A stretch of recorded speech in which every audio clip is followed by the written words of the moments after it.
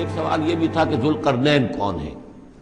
یہ کون ہے؟ یہ سمجھئے کہ اس صدی تک تقریباً 1300 برس تک ہمارے مفسرین ان کے علم میں نہیں تھا کہ کوئی اتنا بڑا بادشاہ ہو رہا ہو جتنا بڑے بادشاہ کا ذکر ابھی ذوالقرنین کے حوالے سے آئے گا، تو لہذا لوگوں نے یہ سمجھا عام طور پر کہ سکندر اعظم، یہی معلوم تھا سکندر بہت بڑا فاتح تھا، لیکن یہ کہ اس کی سیرت و کردار جو ہے جو سکندر کی معلوم ہے اس کی کوئی مناسبت ذوالقرنین کے اس کردار سے نہیں ہے۔ ذوالقرنین اصل میں ایران کے بادشاہ تھے، اور ایران اس وقت دو ملکوں میں اوپر میں منقسم تھا، ایک پارس پرانا کہلاتا تھا جس سے فارس کا لفظ بنا ہے، اور دوسرا مادہ تھا، میڈیا یا مادہ۔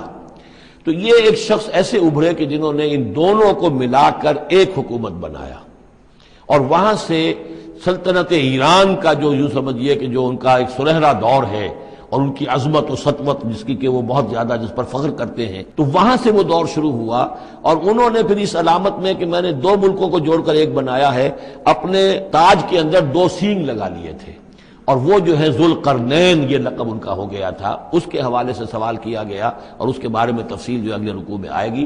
وَيَسْأَلُونَكَ عَنْ ذِي الْقَرْنَيْنِ قُلْ سَأَتْلُو عَلَيْكُمْ مِنْهُ ذِكْرًا صدق اللہ العظیم۔ ذوالقرنین کے بارے میں آپ کو بتا چکا ہوں کہ ان کا نام تاریخ میں جو مشہور ہے وہ کہ خسرو یا سائرس، اور انہی سے اصل میں ایران کی عظمت کے دور کا آغاز ہوا تھا۔ تقریباً میں سمجھتا ہوں کہ شاید 25-30 سال پہلے کی بات ہے، جب شہنشاہ ایران اس وقت جب کہ ان کی بادشاہت جو ہے وہ بڑے عروج پر تھی، انہوں نے 2500 سالہ برسی منائی تھی انہی کہ خسرو کی، سائرس کی۔ ان کی قبر جو ہے مقبرہ وہ دریافت ہو گیا تھا، اور وہاں پر ان کا ایک مجسمہ بھی دریافت ہوا تھا کھدائی پر، اس مجسمے میں وہ دو لگے ہوئے تھے سینگ بھی۔ اس موضوع پر سب سے پہلے مولانا ابوالکلام آزاد مرحوم نے جو اپنی ترجمان القرآن کے نام سے انہوں نے مختصر ترجمہ اور تفسیر لکھی ہے، اس میں بڑے تفصیلی نوٹس لکھے ہیں۔ سب سے پہلے پھر سوال پیدا ہوتا ہے کہ ان سے کیا دلچسپی یہود کو تھی، تو وہ بھی سمجھ لیجئے کہ نبوکدنضر نے 587 قبل مسیح میں حملہ کیا تھا فلسطین پر، اور نبوکدنضر عراق کا بادشاہ تھا، تو عراق کا بادشاہ تھا جس نے حملہ کیا تھا یروشلم پر، تباہ و برباد کیا اور ان کو قیدی بنا کر لے گیا۔ ایران میں یہ شخصیت ابھری کہ خسرو کی یا سائرس کی، اس نے پھر فتوحات کا دائرہ شروع کیا، تو عراق کو فتح کیا، بیبیلونیا کو، اور یہاں پر جو یہ اسیر تھے یہودی ان کو اجازت دے دی کہ تم واپس جاؤ، اپنا یروشلم آزاد کرو، اپنے جا کر آباد کر لو دوبارہ۔ تو گویا کہ یہ محسن ہیں ان کے، ذوالقرنین جو ہے ان کے محسن ہیں، جن کی وجہ سے کہ جن کے ذریعے سے اللہ تعالیٰ نے انہیں بیبیلونیا یعنی عراق کی کیپٹیوٹی جو ان کی اسارت کا دور تھا اس کو ختم کیا، آزادی ملی، اور پھر یہ واپس آئے۔ حضرت عزیر علیہ السلام کے ساتھ قافلہ آیا ہے، اور وہ تقریباً پھر انہوں نے آ کر یہاں اثر نو اس شہر کو بھی آباد کیا، اور ہیکل جو ہے حضرت سلیمان علیہ السلام کا بنایا ہوا جو وہ عبادت خانہ تھا اس کو دوبارہ تعمیر کیا۔ اس اعتبار سے ذوالقرنین جو ہے وہ ان کی تاریخ میں ایک معروف شخصیت ہے۔ تاریخ سے معلوم ہوتا ہے کہ انہوں نے پھر ایران کی پہلی حکومت کو کنسولیڈیٹ کر کے پارس اور مادہ کو ملا کر ایک سلطنت ایران بنائی۔ پھر ان کی فتوحات کے 3 دائرے ہیں۔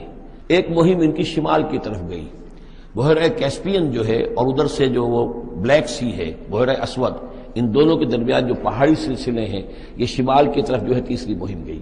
وَيَسْأَلُونَكَ عَنِ ذِي اور اے نبی آپ سے پوچھ رہے ہیں ذوالقرنین کے بارے میں، قُلْ سَأَتْلُو عَلَيْكُمْ مِنْهُ ذِكْرًا، ان سے کہیے میں ان قریب تمہیں اس کے بارے میں کچھ حالات بتاتا ہوں۔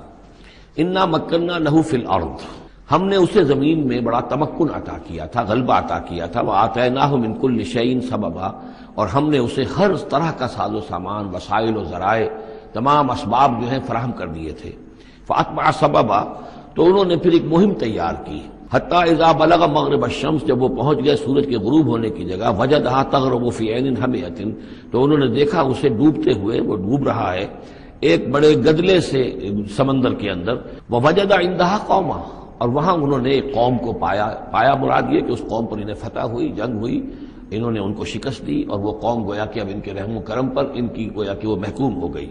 قلنا یا ذوالقرنین اما ان تعذب و اما ان تتخذ فیہم حسنا، کہ یا اے ذوالقرنین تمہیں اب پورا اختیار ہے، چاہو تو یہ جو مفتوح قوم ہے تمہاری اسے تم سزا دو، عذاب دو، ستاؤ انہیں، یا یہ کہ تم ان کے اندر اچھی روش اختیار کرو، ان کے ساتھ حسن سلوک کرو۔ قال، انہوں نے کہا اما من ظلم، جو کوئی ظالم ہے، بے انصاف ہے، ہو سکتا ہے اس سے مراد کفر اور شرک بھی ہو. فسوف نعذبہ ثم یرد الی ربہ فیعذبہ عذابا نکرا، تو اسے تو ہم عذاب دیں گے، سزا دیں گے، اور پھر وہ لوٹایا جائے گا اپنے رب کی طرف، پھر اس کا رب اس کو عذاب دے گا جو اصل عذاب ہے، برا عذاب، سخت عذاب. وَأَمَّا مَنْ آمَنَ وَعَمِلَ صَالِحًا، اور جو لوگ ایمان لائیں گے اور یقین کریں گے حقائق پر، اللہ کو مانیں گے، وَعَمِلَ صَالِحًا اور نیک عمل کریں گے، فَلَهُ جَزَاءً الْحُسْنَىٰ، تو اس کو ہم اچھا بدلہ بھی دیں گے، وَسَنَقُولُ لَهُ مِنْ أَمْرِنَا يُسْرًا، اور اس سے ہم اپنے معاملے میں بھی نرم بات کریں گے. ثم اتبع سبابا، مغرب کی طرف سے فارغ ہو کر پھر اب یہ مشرق کی طرف گئے، پھر انہوں نے ایک اور مہم کا بندوبست کیا. حتیٰ اذا بلغ مطلع الشمس، یہاں تک کہ جب وہ سورج کے طلوع ہونے کی جگہ تک پہنچ گئے، تو وہاں جب پہنچے وجدہا تطلع علی قوم لم نجعل لہم من دونہا سترا، تو انہوں نے پایا اس کو کہ وہ طلوع ہوتا ہے ایک ایسی قوم پر کہ جس کے لیے ہم نے آفتاب سے کوئی اوٹ نہیں رکھی ہے. کذالک، ایسا ہی ہوا وہاں بھی، یعنی جو پہلے ہوا تھا کہ یہاں بھی معاملہ وہی ہوا کہ اللہ تعالیٰ نے اختیار مطلق انہیں دیا، فتح دی، لیکن انہوں نے یہاں بھی یہی کہا کہ جو نیک لوگ ہوں گے ان کے ساتھ ہم نرمی کریں گے اور جو شریر ہوں گے ان کو سخت سزا دیں گے. وقد احطنا بما لدیہ خبرا، اور ہمیں پوری طرح معلوم ہے کہ جو وہاں اس کی خبر ہوئی اور جو بھی حالات وہاں گزرے، جو ماجرا وہاں ہوا. ثم اتبع سببا، اب یہ تیسری آ رہی ہے، ثم اتبع سببا، پھر اس نے ایک اور مہم تیار کی، یہ شمالی مہم ہے. حتیٰ اذا بلغ بین السدین، یہاں تک کہ جب وہ دونوں پہاڑوں کے درمیان پہنچ گئے. تو یہ سمجھ لیجئے بحیرہ کیسپیئن داہنی طرف ہے مشرق میں، بحر اسود، اس کے درمیان یہ سلسلہ کوہ ہے اور یہ پیرلل چلتے ہیں دو دو، اور ان کے درمیان سے پھر وہ درے ہیں کہ جن میں سے ہو کر شمالی علاقے سے جو وحشی قبائل تھے وہ آ کر یہاں حملہ کرتے تھے، تاخت و تاراج کرتے تھے، لوٹ مار کر کے چلے جاتے تھے، جن کو یاجوج ماجوج کہا گیا ہے.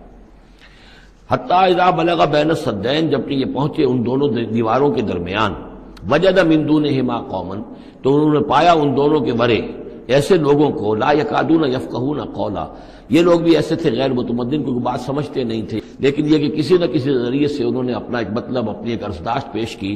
قالوا یا ذوالقرنین، انہوں نے کہا کہ اے ذوالقرنین، ان یاجوج و ماجوج مفسدون فی الارض، یاجوج اور ماجوج جو قومیں ہیں یہ زمین میں بہت فساد مچانے والی ہیں.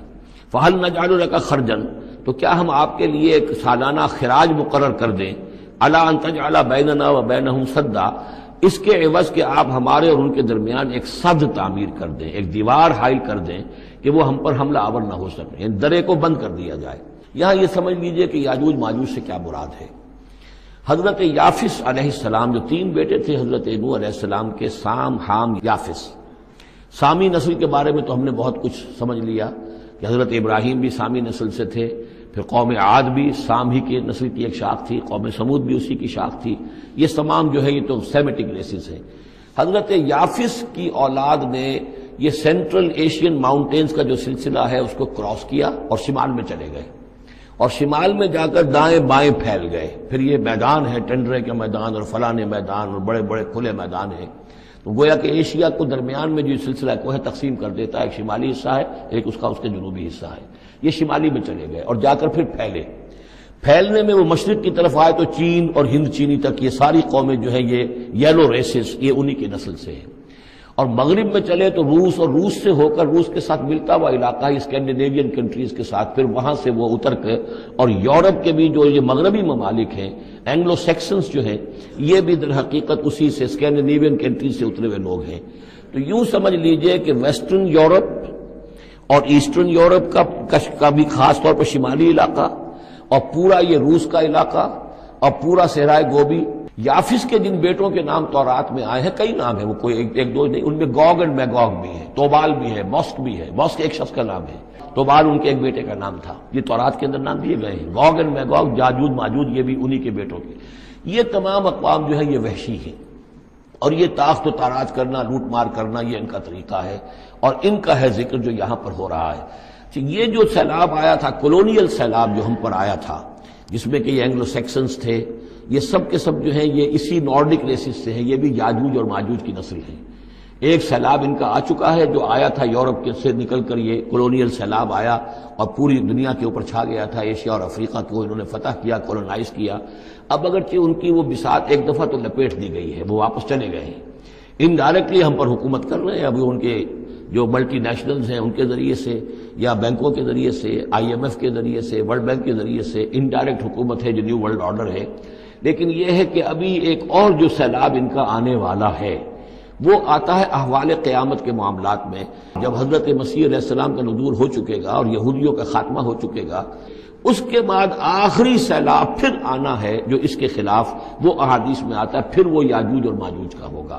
اللہ تعالی ہمیں توفیق دے کہ یہاں وہ ہم پہلے اس نظام میں خلافت قائم کریں تاکہ یہاں سے پھر فوجیں جائیں اور حضرت مسیح کے ساتھ ہو کر اور حضرت مہدی کے ساتھ ہو کر عیسائیوں اور یہودیوں کے ساتھ جنگ کریں، اور بالآخر پھر یہ کہ پوری دنیا میں اسلام کا بول بالا ہوگا. لیکن جب یہ ہو چکے گا اس کے بعد ایک سیلاب پھر آئے گا یاجوج اور ماجوج کا. اس وقت بھی وہ یاجوج ماجوج تھے جو ان شمالی دروں سے آ کر حملے کرتے تھے. قالوا یا ذوالقرنین ان یاجوج و ماجوج مفسدون فی الارض. وہ جو میں نے عرض کیا ہے کہ قیامت کے قریب بھی معاملہ ہوگا، یہ سورہ انبیاء کی آیات 97-98 ہے. حتی اذا فتحت یاجوج و ماجوج وهم من کل حدب ینسلون واقترب الوعد الحق فاذا هي شاخصۃ ابصار الذین کفروا. تو دو جگہ قرآن مجید میں یاجوج اور ماجوج کا ذکر ہے. ایک یہ جو قریب قیامت میں ان کا جو ظہور ہونے والا ہے، ایک اس وقت کا معاملہ یہ چھوٹا سا تھا کہ جو ذوالقرنین کے سامنے آیا ہے. تو کیا ہم آپ کے لیے ایک سالانہ خراج طے کر دیں تاکہ آپ ہمارے لیے یہاں ایک سد تعمیر کر دیں، ایک بند باندھ دیں یہاں پر. قال ما مکنی فیہ ربی خیر. اب دیکھیے ان کا کردار، ان کا مجھے جو کچھ میرے رب نے دے رکھا ہے، دولت دے رکھی ہے، مال دے رکھا ہے، وہ بہت بہتر ہے اس سے کہ جو تم مجھے پیش کر رہے ہیں. مجھے خراج کی ضرورت نہیں ہے. فاعینونی بقوت، مجھے مین پاور فراہم کرو. باقی ساری سامان جو ہے میں فراہم کر لوں گا، لیکن بہرحال اس کو بنانے کے لیے، دیوار بنانے کے لیے اور دونوں پہاڑوں کے درمیان اتنی بڑی جو سد تعمیر کرنے کے لیے جو مین پاور چاہیے، اعینونی بقوت، تو محنت کے ذریعے سے، مین پاور کے ذریعے سے میری مدد کرو. اجعل بینکم و بینہم ردما، میں ان کے اور تمہارے درمیان ایک موٹی دیوار بنا دوں گا. آتونی زبر الحدید، لاؤ میرے پاس تختے لوہے کے. حتی اذا ساوا بین الصدفین، یہاں تک کہ جب دونوں جو اونچانے تھیں اس کے درمیان کا پورا علاقہ پر ہو گیا، بھر گیا. حتی اذا ساوا، برابر کر دیا دونوں پھانکوں تک پہاڑ کی. قال انفخوا، اب ان کا کہ آگ جلاؤ اس کے نیچے. وہ دہکا دی بھٹی جس سے کہ اب وہ لوہا گرم ہوا اور لوہے کی تختے جو ہیں وہ گرم ہو گئے. حتی اذا جعلہ نارا، جبکہ وہ سارے کے سارے لوہے کے جو تپ گئے خود اور سرخ ہو گئے. قال آتونی افرغ علیہ قطرہ، تو کہا لاؤ میرے پاس پگھلا ہوا تانبا کہ میں اس کے اوپر انڈھیل دوں. تو اس طریقے سے ایک بڑی مضبوط دیوار قائم کر دی. اس دیوار کے جو آثار اب بھی موجود ہیں، یہ داریال اور دربند کے درمیان یہ کشادہ راستہ ہے اب بھی. یہ ویسٹ کوسٹ جو ہے کیسپین کا، اس کے ساتھ اس کی لمبائی 50 میل اور اس کی اونچائی 29 فٹ اور 10 فٹ چوڑی یہ دیوار تھی. فمستطاعوا ان یظہروہ، تو انہوں نے کہا کہ اب یہ لوگ نہ تو یہ اس کے اوپر سے آ سکیں گے، اس کو نہ چڑھ سکیں گے. ومستطاعوا لہ نقبا، نہ اس میں کوئی سوراخ لگا سکیں گے، نقب لگا سکیں گے. قال ھذا رحمۃ من ربی، یہ سب اتنا بڑا کارنامہ کر کے بھی انہوں نے کہا یہ سب رحمت ہے میرے رب کی طرف سے، میرا کوئی کمال نہیں، یہ سب اللہ کی طرف سے ہے. فَإِذَا جَاءَ وَعْدُ رَبِّي، اور جب میرے رب کا وعدہ آئے گا، جَعَلَهُ دَكَّا، وہ اس پوری دیوار کو جو ہے ریزہ ریزہ کر دے گا، ختم ہو جائے گی دیوار. وَكَانَ وَعْدُ رَبِّي حَقًّا، اور میرے رب کا وعدہ جو ہے وہ حق ہے، سچ ہے، پورا ہو کر رہے گا. وَتَرَكْنَا بَعْضَهُمْ يَوْمَئِذٍ يَمُوجُ فِي بَعْضٍ، اب جب یہ وقت آئے گا اللہ تعالیٰ کا قیامت کا وقت، تو ہم چھوڑ دیں گے اس روز ان کو، یہ ایک دوسرے میں گتھم گتھا ہو جائیں گے.